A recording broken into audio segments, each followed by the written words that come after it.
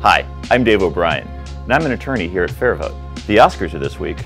Did you know that the Academy of Motion Picture Arts and Sciences uses ranked choice voting for its nominations and to decide Best Picture? Ranked choice voting is used across the country in places like Maine and Minneapolis. It's even used in Australia. But let's talk about how famous actors and directors use it for the Oscars. Academy members receive a ballot with all 8 Best Picture contenders. Rather than pick just one, they can rank all 8 in order of preference.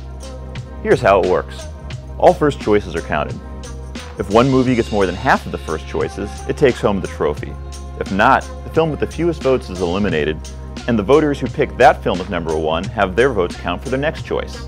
This process continues until we have a movie with more than half the votes. But let's back up.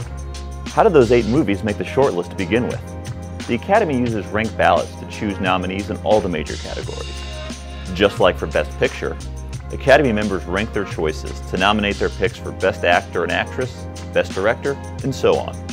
But while there can only be one winner, most categories have 5, or sometimes 10 nominees, so picking the nominees works a little differently.